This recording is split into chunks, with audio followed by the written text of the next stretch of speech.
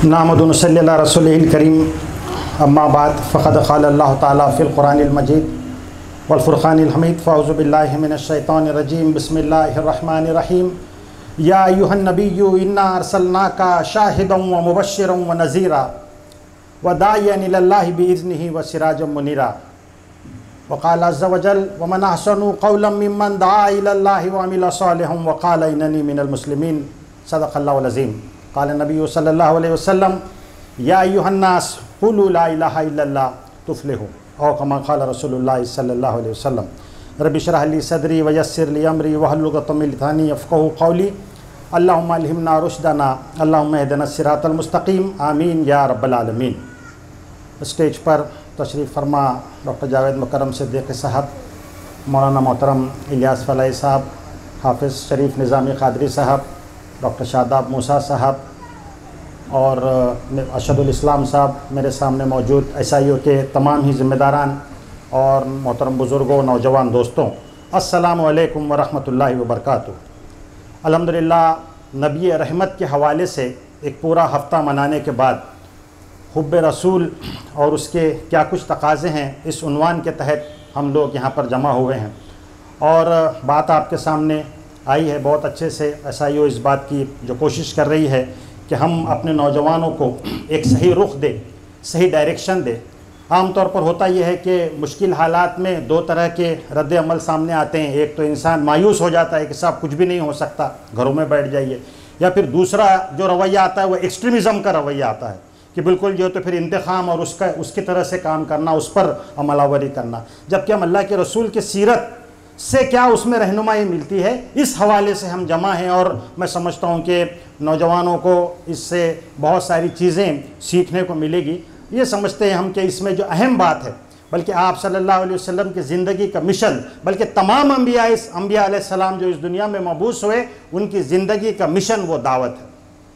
वमन अहसनु क़ौलन मिम्मन दआ इलल्लाह कहा गया, सबसे अच्छी बात, सबसे बेहतरीन बात। और कहा कि पहले के लोग ये रश करते थे, दुआ मांगते थे कि उम्मत मुहम्मदी में हमको पैदा किया जाए। उसकी बुनियादी तौर पर वजह यह है कि जो काम अंबिया के करने का था वो काम आपके सुपुर्द किया गया। तो हुब्बे रसूल के हवाले से जब हम बात करते हैं तो उसका बुनियादी तकाजा जो हमारे सामने आता है कि आप सल्लल्लाहु अलैहि वसल्लम जिस मिशन को लेकर के आपने अपनी ज़िंदगी लगा दी, उस मिशन के साथ हम वाबस्ता हो जाए। मन अंसारी इलल्लाह, जो काम आपने किया वो काम कीजिए। ठीक है, उसका तकाजा ये होता है कि जब आप किसी से मुतासिर होते हैं तो आपके कपड़े, आपका लिबास, आपका रहन सहन वो भी उसके साथ होता है। आइकॉन से लोग मुतासिर होते हैं आज के दुनिया में, सेलिब्रिटीज़ हैं, वो तो मोहम्मद रसूलुल्लाह सल्लल्लाहु अलैहि वसल्लम है। तो ज़ाहिर है कि हम उनसे हर लिहाज से उनकी इत्तबा और उनकी पैरवी करेंगे, उनसे मोहब्बत करेंगे। लेकिन उसका बुनियादी जो तकाजा जो मिस हो जाता है आमतौर पर, वो ये है कि जो मिशन, जिस मिशन को लेकर के आप सल्लल्लाहु अलैहि वसल्लम इस दुनिया में तशरीफ़ लाए, उसके साथ हम वाबस्ता हो।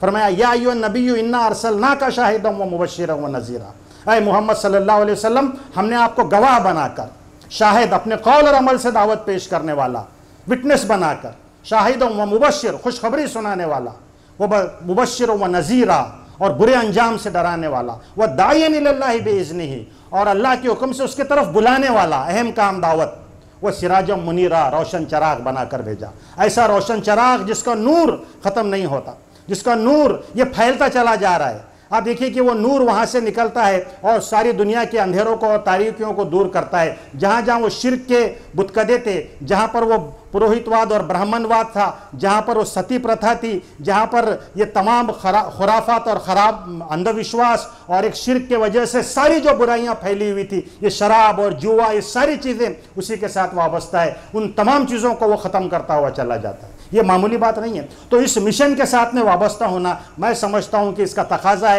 हम यहाँ तमाम जो लोग हैं इस अज़्म के साथ यहाँ से निकले कि दावत दीन की जो बुनियादी जो जिम्मेदारी है इसको हम अदा करेंगे। और आप देखिए अल्लाह के रसूल ने जिस शान के साथ अदा किया, सनुल्क़ी अलैका क़ौलन सक़ीला, हम तुम पर एक भारी जिम्मेदारी डालने वाले हैं। वो कुरान करीम नाजिल हो रहा है और उसको पहुँचाना है सारी इंसानियत तक, क़यामत तक के आने वाले इंसानों तक। क्या जिम्मेदारी है, क्या अजीम शान जिम्मेदारी, अकेला शख्स वाहिद अल्लाह के रसूल सल्लल्लाहु अलैहि वसल्लम जो इसको जानते हैं। और आपने फिर कैसे अदा किया 23 साल की उस मुख्तसर से मुद्दत में। और फिर ये इसमें जो बुनियादी जो चीज़ है वो है दावत। मेरे मोहतरम भाइयों, इस पर हमको गौर करना चाहिए। ये आप सल्लल्लाहु अलैहि वसल्लम का बुनियादी मिशन बहुत आसान और बहुत आसान अंदाज में आप सब लोग काम कर सकते हैं। हमने क्या हुआ कि कॉम्प्लिकेशंस पैदा कर दिए, मुश्किल बना दिया।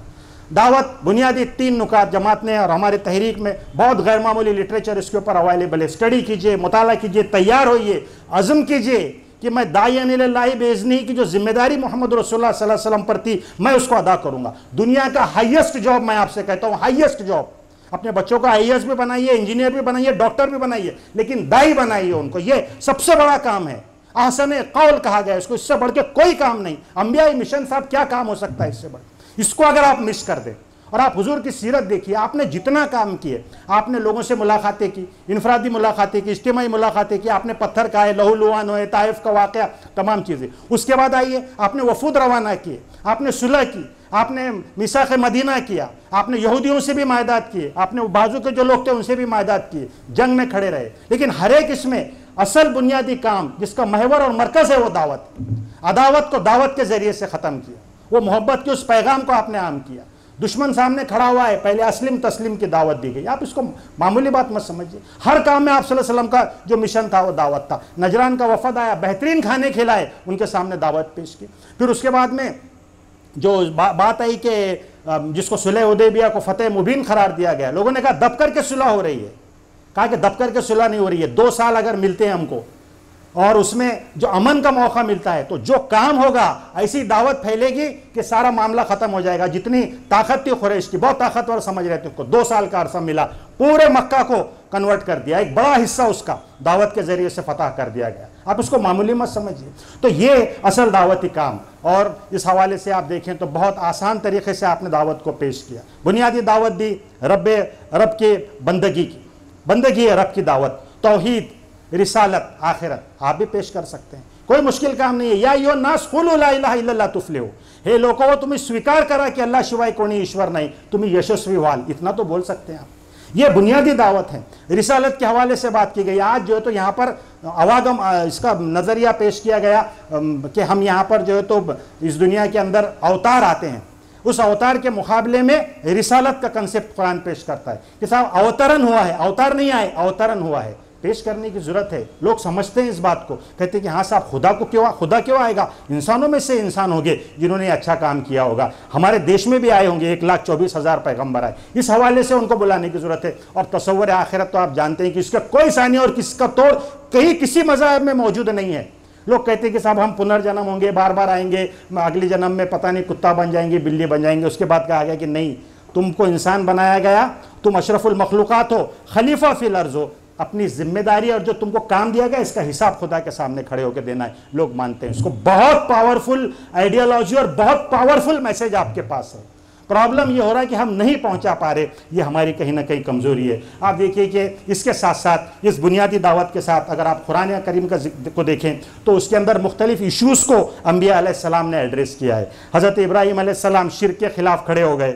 हज़रत लूत अलैहिस्सलाम ने जो उस वक्त का जो इशू था होमोसेक्सुअलिटी का, जो हमारे सामने भी आ रहा है, जिसको आज लीगलाइज किया जा रहा है LGBT के हवाले से, उसको आपने एड्रेस किया। हज़रत शोएब अलैहिस्सलाम ने उस वक्त की कौम डंडी मारती थी तो उन इशूज़ को एड्रेस किया। इस तरह से मुख्तलिफ अंबिया ने उसको छोड़ नहीं दिया उन इशूज़ को, लेकिन उन इशूज़ को दावत के तहत एड्रेस किया। हमारे देश में भी आज इशूज़ हैं मेरे मोहतरम भाइयों।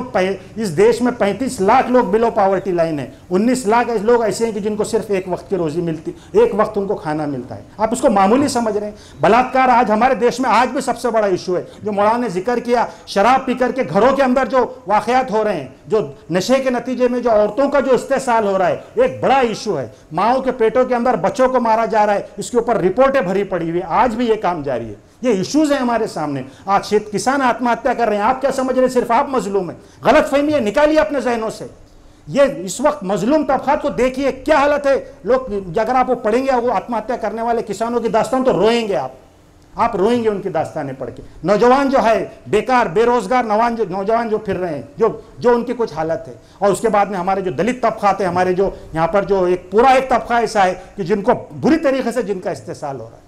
ये आपके सामने इश्यूज हैं, लेकिन हम समझ रहे कि नहीं साहब हमारा इशू नहीं, हमारा इशू तो वही है 2-4, उसको ही लेकर के हम चलेंगे। आप देखिए अंबिया अलैहिस्सलाम ने रोना नहीं रोया। आप सल्लल्लाहु अलैहि वसल्लम ने कभी अपने लिए आप कभी भी नहीं पाएंगे। बल्कि साहबा ने शिकायत की, अल्लाह के रसूल जरा दुआ कीजिए ना अल्लाह से कि कोई गैब से काम हो जाए, बहुत तकलीफ हो रही। तो आप सल्लल्लाहु अलैहि वसल्लम को गुस्से की कैफियत आती है। कुरान में उसका हदीस में जिक्र किया, सीरत में, कि आप काबा से टेक लगा के बैठे और आप आगे आए, आपकी नस यहाँ की फड़कती थी, जब चेहरे का रंग बदल जाता, कहा कि खुदा की कसम तुम जल्दी करते हो, एक वक्त आएगा कि एक खातून सना से हज़र मौत का सफ़र करेगी, एक ऐसा निज़ाम मैं तुमको दूंगा कि एक खातून सना से हज़र मौत का सफ़र करेगी और उसको किसी का डर नहीं होगा सिवाय खुदा के। तो आप देखिए कि ये जो मैसेज है, ये पावरफुल आइडियोलॉजी जो आपके पास है, इसी आइडियोलॉजी को लेकर तमाम अंबिया ने इसी लिहाज से काम किया है, इसी तरीक़े को लेकर के हमको आगे बढ़ना है। आपने आगाज़ फरमाया अपनी ज़ात से, नबूवत बाद में मिली है, उससे पहले अस्सादिक़ुल अमीन के हवाले से अपने आप को मनवाया है।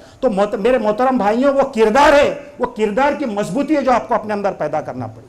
वो दाइयाना किरदार होता है जिसमें वो तड़प है, जिसमें मोहब्बत है, जिसमें नरमी है, जिसमें रिक़त है, जिसमें खैर खाई है, जिसमें लोगों के साथ भलाई है। ये लोग इतने प्यारे लोग, मेरे साथ रहने वाले, ये मेरे ब्रदर वतन, ये दोज़ख में चले जाएंगे। इस बात का एहसास, कहा कि मैं एक एक को कमर पकड़ करके खींच रहा हूं और तुम्हारा हाल ये है कि तुम आग में कूदना चाहते हो। उसके उस दर्द में रोना, उस कैफियत अपने अंदर पैदा करना, एक उम्र दो उम्र में से एक उम्र मिल जाए, कुछ ये लोग आ जाए मेरे साथ, ये मामूली बात नहीं है। इस कैफियत को अपनी ज़ात से आगाज़, और फिर आप देखते हैं कि अपने घर वालों के साथ आपने एक सिस्टम दिया है, पूरी सीरत में दावत मौजूद, और पूरा काम उसी के इर्द, जैसा मैंने कहा, अपनी बीवी को हज़रत खदीजा को, उसके बाद में हज़रत अली को, फातिमा को, अपने घर के लोगों को दावत, फिर मैं अपने लोगों को बुलाया, नज़दीक वालों को, वंज़िर अशीरतकल अक़रबीन, उनको दावत दी, फिर अपने शहर वालों को दावत दी, को पहाड़ के ऊपर खड़े कहा या सबाहा, फिर वहाँ से निकले, मेले ठेलों में जतरा के अंदर जा रहा है, सारी ज़माने की खुराफात हो रही है, वक्त का रसूल चला जा रहा है, या अय्युहन्नास क़ुलू ला इलाहा इल्लल्लाह तुफ़्लिहून।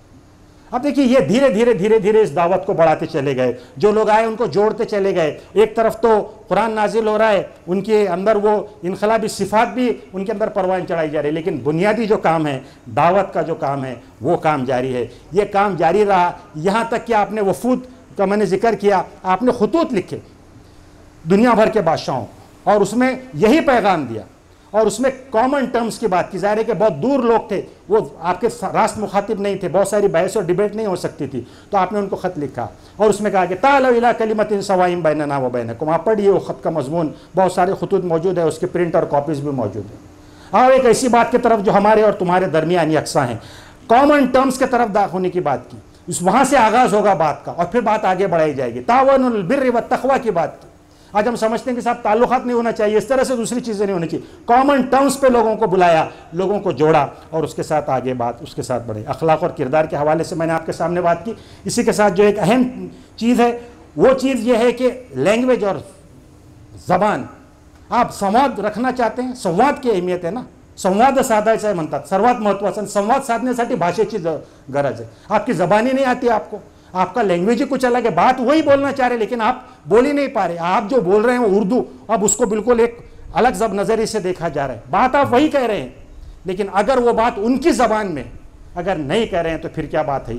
सूरह इब्राहिम में इसका जिक्र किया गया, वमा अरसलना मिन रसूलिन, हमने भेजे रसूलों को नहीं भेजा सिवाय इसके, इल्ला बिलिसानी कौमी, कि उन्होंने अपने कौम को उनकी ज़बान में एड्रेस किया, लिसानी कौमी लियुबय्यिन लहुम, ताकि जो मैसेज था उसको खोल करके बयान कर दे, उस मैसेज को बयान कर दे। इस लिहाज से मेरे मोहतरम भाइयों, मेरे नौजवान दोस्तों, यहाँ पे नौजवान मौजूद है, मैं आपसे अर्ज़ कर रहा हूँ कि अगर आप उस काम में आगे बढ़ना चाहते हैं तो यहाँ की जो लोकल लैंग्वेज है, हम महाराष्ट्र में रहते हैं, मराठी ज़बान से वाकफियत आपको पैदा करना होगी, ये उसका एक तरीक़ा है। और फिर जो बात आ रही है कि साहब जो नफ़रत फैला रहे हैं, इस नफ़रत के जवाब में हमको मोहब्बतें बांटना होगी। यही आप सल्लल्लाहु अलैहि वसल्लम की सीरत का पैगाम है, आप सल्लल्लाहु अलैहि वसल्लम के रहमतुल लिल आलमीन होने का पैगाम है। ला तसरीब अलैकुमुल यौम, ये सिर्फ उस वक्त नहीं था कि जब कमज़ोर थे, जब ताकतवर थे, सामने सारे लोग वो खड़े हुए थे जिन्होंने बदतरीन सुलूक किया, फतेह मक्का हुई, आपके सामने सारे लोग खड़े हुए, लोगों ने कहा कि आज तो दुश्मनी का दिन है, आपने कहा कि नहीं, यौमुल मरहमा है, आज तो माफ़ी का दिन है, आज तो रहमत का दिन है,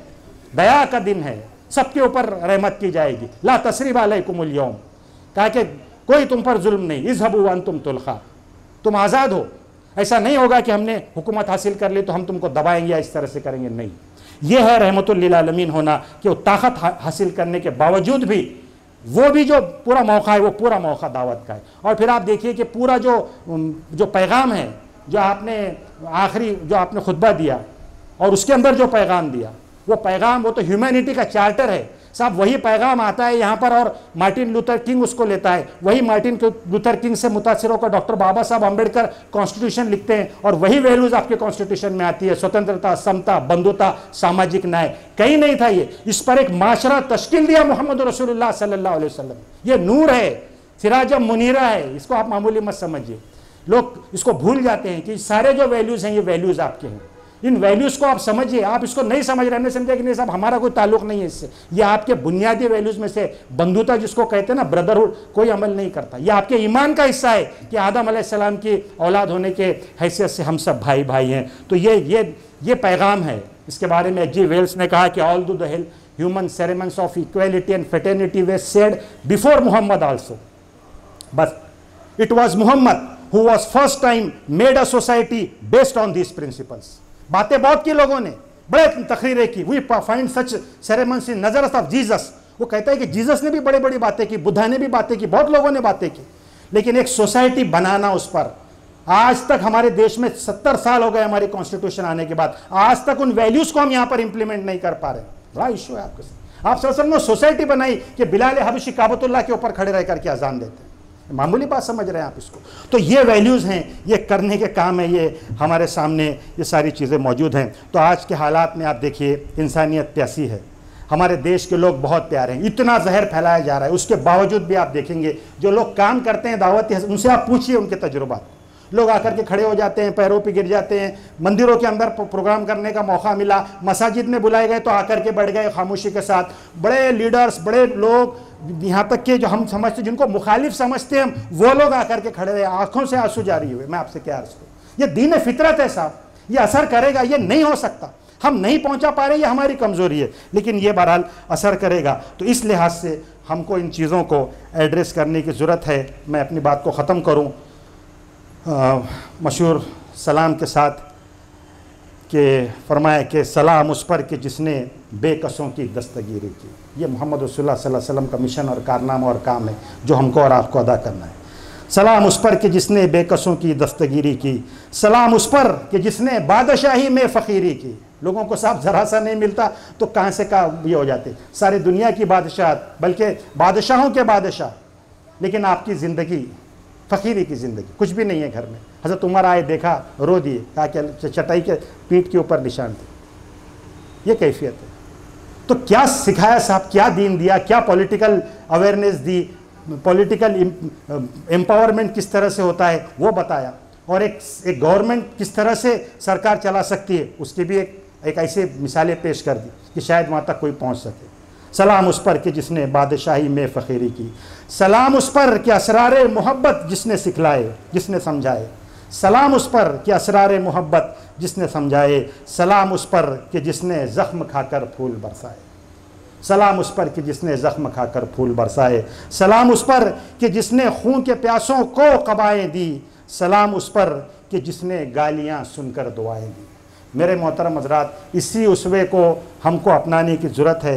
आइए अज़्म कीजिए कि हम इस मोहब्बत के इस पैगाम को लेकर उठेंगे, लोगों के आंसू पोंछिए। इंसानियत बहुत दुख में है, बहुत प्यासी है, उस तक के पहुँचिए। वो पैगाम, वो हयात बख्श पैगाम, वो सिर्फ़ और सिर्फ आपके पास है। या अय्युहन्नास कुलू ला इलाहा इल्लल्लाह तुफ़्लिहू, इस पैगाम को लेकर के उठिए। इंशाअल्लाह अज़ीज़ आप देखेंगे कि यहाँ की अदावतें ख़त्म होगी, इत्माम हुज्जत होगी, आप इससे बरीउज़ ज़िम्मा हो जाएंगे। आप अपना उस काम के नतीजे में अल्लाह ताला आपको दुनिया में बहुत सारी बीमारियों से बचाएगा, बहुत से खुराफात से बचा लेगा, और इंशाअल्लाह अज़ीज़ आखिरत में आपके बुलंद दर्जात आपको मिलेंगे। व आखिर दावाना अनिल हम्दुलिल्लाहि रब्बिल आलमीन।